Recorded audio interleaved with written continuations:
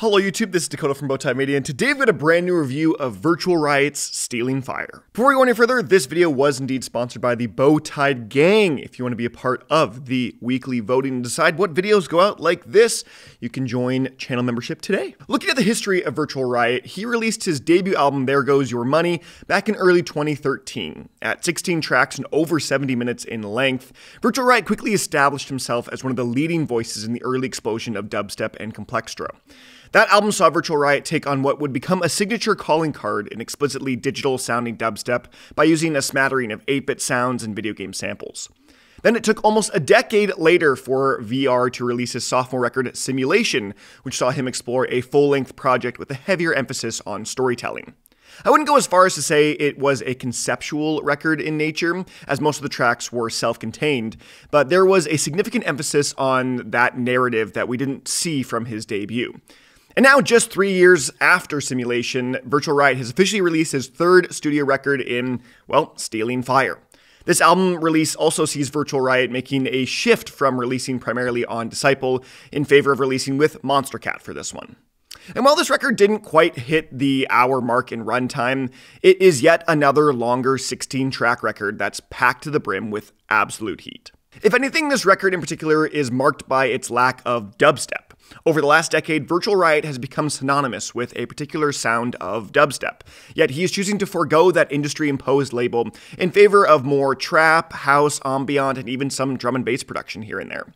That's not to say that there isn't any dubstep at all, as you've got very straightforward dubstep tunes with tracks like Dino Killer and Believe What You Want. Released as the second single, Believe What You Want is very much a quintessential Virtual Riot track with long builds, quick fake-outs, and a dense dubstep production. He even threw in a groovy kind of bounce house-like midsection with another groovy-like lead melody and synths that sound like it's kind of hitting the end of a plastic piping of sorts.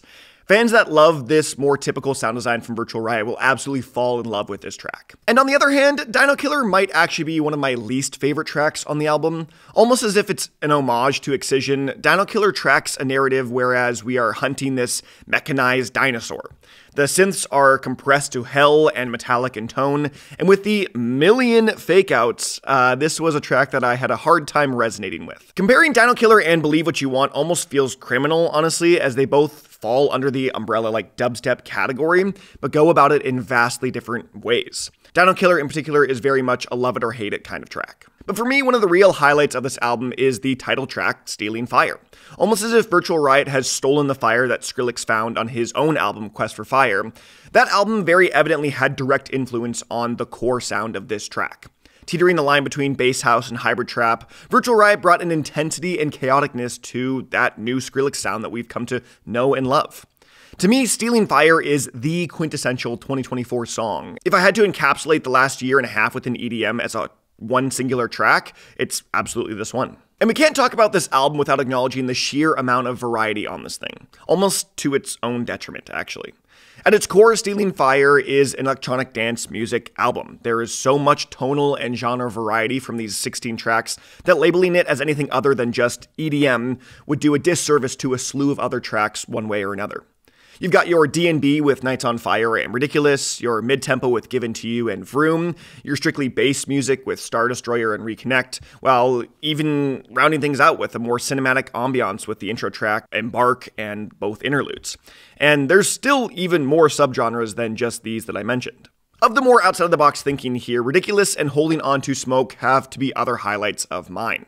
Ridiculous honestly sounds like it could be a Vorso and Mr. Bill collab, more so than a Virtual Riot track.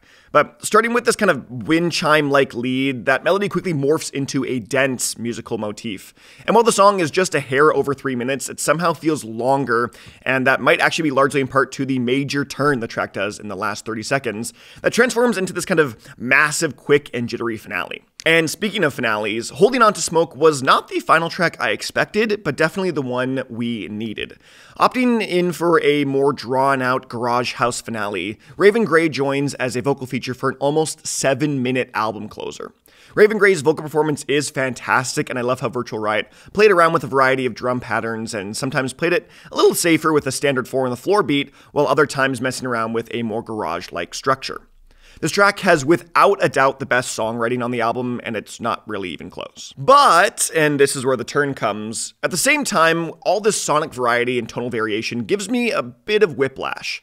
It's very clear to me that Virtual Riot's end goal for this record was more closely aligned with his debut album than his latest. If anything, this album is just one big flex and showcase of Virtual Riot's range. Unlike Simulation, VR wasn't aiming for a straightforward front-to-back listening experience with lots of meaning to extrapolate after each listen. Each track is essentially its own self-contained story and setting that is entirely unique to itself. So I have to ask then, why is there an ambient intro and 2 cinematic interludes? Typically, intros, interludes, and outros are placed within a track list to keep the listener engaged in the storyline that's being told, and to place pockets of some conceptual narrative that the listener doesn't get from the primary tracks. So without even the inkling of a narrative, I have to ask, what's the point of these interludes? Even more so, there are some moments that feel a little unnecessary or even completely useless in some of the individual songs themselves. And it's often those little moments like the Foley intro and outro on Holding On to Smoke that don't really lead into anything, the slowdowns on Dino Killer, or even the fact that Nights on Fire is just a redone version of an older tune. So while I think a majority of this record is some of Virtual Riot's strongest production to date, there are still many moments where his holistic songwriting doesn't always measure up. More than anything, though, this feels like a mixtape rather than an album. And that's totally fine. I'm not expecting every album to have a deep narrative with a cohesive track list. I just maybe had higher expectations based off of what we got a couple years ago with Simulation. In the end, I still think this is a very strong album from Virtual Riot. Probably even his best. But I'm still anticipatory for a record that has the conceptual narrative of Simulation and the variety and production quality from this album, Stealing Fire. This album is full of self-contained tracks that in a vacuum are single-worthy, highlightable tunes. Yet as a collective whole, this album doesn't really feel like an album, more so a random collection of tracks. Good tracks, just random. But with that, I will score Virtual Riot Stealing Fire a Bowtied 7 out of 10. Let me know what you guys think in the comment section below. Do you agree with my take? Do you not? What do you think of this brand new album? I'd love to hear any and all thoughts right down there. But other than that, I'm Dakota from Bowtied Media, and I'll see you guys in another video.